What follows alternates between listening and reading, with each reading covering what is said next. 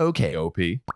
Am I the a-hole? My dead wife cheated with my brother, and I told their son, who I thought was my son. Now, I've heard of messes before, but this is a whole like landfill. This is a whole new level, my friend. This isn't just a dumpster fire; it's a landfill fire.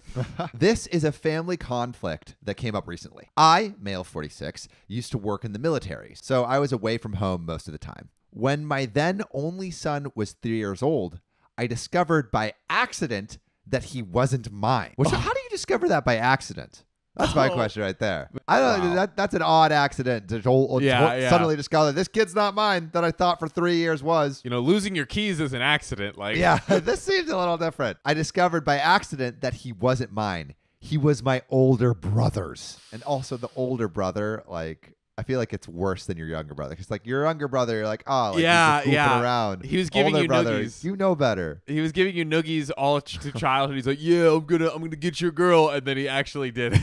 It was the most devastating time in my life, aside from what I was dealing with. My ex-wife and I ended up divorcing, and I cut contact with my brother for years. I was done with him even after my ex-wife, who he married the same year of the divorce, died suddenly. There's so much to unpack in that sentence. What? I'm going to they say that actually again. got married. I was done with him even after my ex-wife, who he married the same year of the divorce, died suddenly. So this guy got divorced, his brother married his ex-wife, and then his ex-wife died. Can you imagine? What a tragedy. The same year they divorced, they met. Same year. I have always wondered, though, like, do you know, spouses like their significant other siblings?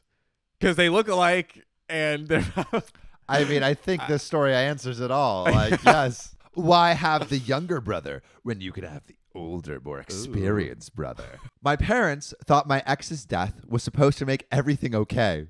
What? How? Wow. How the freak would that make everything okay? As they claimed, she was the one who drove a wedge between me and my brother. But bro, your brother is the one who hooked up with your dead wife. Are you kidding me? And also just like, okay, yeah, she cheated, but then also she's dead. So it's like, hooray, she's dead. It's like, that's kind of no, that's not what solves this. Yeah. Or maybe the parents did think that's what would solve it, and they killed her. Yeah, maybe there's the from Reddit podcast to true crime podcast. But anyway, OP kept his distance. That is until my nephew had some questions that changed everything. My nephew started reaching out to me, and we began seeing each other more often when he was around 15. He was always told that the fight between me and my brother was about business. Risky business. The business of banging.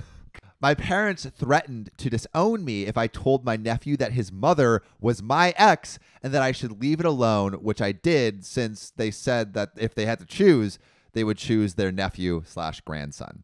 I mean, well, like, I understand, like, trying to think of what's best for the kid. You know? Like, the kid didn't do anything. I don't like him. I don't like their vibe. My nephew tried to get me to meet my brother so we could talk, since my brother welcomed the idea, but I refused. Which is just so, like, heartwarming. Like, the nephew just wants them all to get along and has no idea what's rumbling underneath the surface. I made it clear to him that he needed to stop forcing a reunion, and he respected my wishes. That would all change when he turned 21. So he's now 21 and is getting married in November. He sent an invitation, which I declined and returned right away. He called to ask why, and I said I'm no contact with his dad, so I won't come since he'll be there. Which, like, bro, it's your nephew. Like, drop the beef sticky with your brother. It's your nephew. Very. I don't know. What would you do? Honestly, that's a hard. That's a hairline. Either way could be, you know. Like, I understand how much it would hurt, you know, and your brother did this to you, but this isn't for your brother. Yeah, go there This for the is for your nephew, nephew. honestly.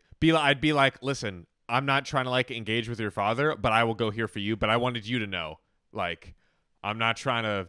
Yeah, like, you you all can buddy, make the stipulation. I'm not trying to repair things with my brother right here. Like, Yeah, this I'm is here for you and you alone. Yeah. My nephew refused to accept that and came over and started criticizing me, saying I'm being unnecessarily bitter and resentful towards his apologetic dad over some business and said he could not believe how much hate I keep inside me against his dad.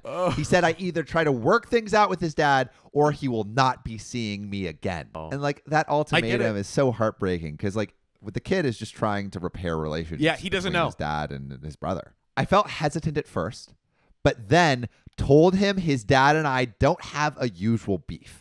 I told him that his mother was my ex-wife who his dad messed around with while I was in the military serving my goddamn country. No. My nephew denied it, saying his dad and his grandparents never told him that. He thought I was lying till I showed him enough proof to get him to change his tone. What he did next, no one could have predicted. He left in a hurry and was enraged. I later found out via my parents that my nephew canceled all my family's wedding invitations. All of them. He canceled the wedding. He put the wedding on hold and disappeared after he had a huge argument with them. And then he disowned his father. Dude, the nephew went 0 to 100 real quick. Bro, cancel the wedding, disowning your dad, like falling out with the whole family. And I understand it because like he was lied to his whole life. The person like, and it's also because it's like the villain switch, right? Like probably the villain was always OP, right? Because it's like this guy has so much like hurt and anger in his heart. Like how could he just be so rude over something so silly, like a business thing? Voldemort was Dumbledore the whole time. Voldemort was Dumbledore. They did the old switcheroo. And frickin' Harry's caught in the middle. Harry. You're a wizard, Harry. You're a wizard. My father has gotten very sick after this incident, and my entire family kept harassing me, saying I ruined everyone's life with what I did because of my hate and resentment towards my brother. They said they warned me not to talk and that now I should deal with the consequences of alienating their grandson/nephew from them. What are they going to whack him? So I don't know, dude. It sounds like this is like a mob boss family right here. But dude, I feel so bad for the nephew. Like he's the only one who didn't do anything wrong here. He didn't at all. And I don't blame his reaction either. That's such a shock to the system, you know. So what do you think? Is OP the a-hole? No. That's what I think. I actually am going to say yes. Really? Okay, yeah. Go ahead. Give me your I'm going to say yes, not because he like I feel it's totally fine to not want to repair things with his brother, right? That's totally fine. But to not go to your nephew's wedding because of beef with your brother, no matter how deep, like that's hurting your nephew, which you thought was your son, right? So it's like, you know, you definitely have some sort of connection with this person. And I think it's a heartbreaking situation, but just do it for your nephew. Yeah, I think that I think he needs to go to therapy and like really work through these emotions because there is a lot of anger and resentment. There is, and there's like, look, he's been wronged a great amount, but also to let those emotions faster you for 20 years. Yeah, I mean that's too long. That's a long time. That's a little bit too long. So I don't know if I'll go so far as to say he's the a-hole, but I think he's honestly neglecting working on his own, personal emotions, and in the process of neglecting that, hurting an innocent person, his nephew. He's 50% a-hole. Yeah, 50%. Yeah, I like that. There we go. All right, guys, you know what time it is. It's the middle of the video, which means you need to subscribe. Wow, nice notes there. Yeah, I was feeling my inner rock god come out. I like it. And as you guys know, we shout you out. If you subscribe, if you comment, we hit those shout outs on the YouTubes. I actually got a very, very special shout out to a special someone. A special shout out. I told her to give me her TikTok, but she neglected to and doesn't want me to read her real name. But here is KW. KW says from TikTok, is this better? I went over here. Please don't use my real name. Love the show, but please use the weird voice to shout me out. KW, we love you. John is a master with the voice. Next time, KW, though, you got to follow up to my comment. Like, come on. Yeah, come on. Keep the conversation going. On, guys. Who else we got, John? We got a few others. We have TJ12. Imagine this was on Spotify, like a podcast. That would be fun. TJ.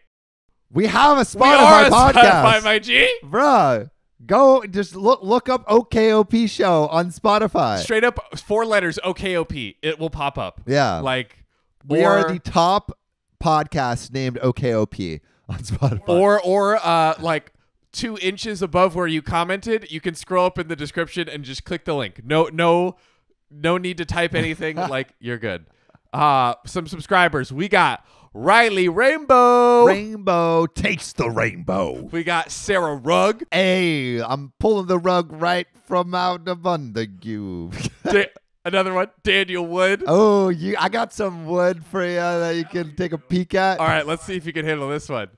Jacob Finkelstein. Oh, Finkel, you're a stinker if you know what I'm talking about. All right, you know what? Guys, come on. Clap it up. That was 4 for 4. Give me another one, John. All right, we also got Bingus Bogus Bungus. Bingus Bogus Bungus.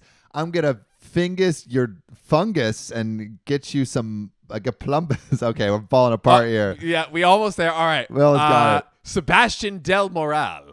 Del Moral. What is Del the in Spanish? I think it's of. Of morals. A man of morals. Sebastian is a man of morality and morals. That's true. That's why you're subscribed to this channel. channel. And if you guys want us to shout out your names and your comments and read it in weird voices, you know what to do. Subscribe and comment. It's that simple.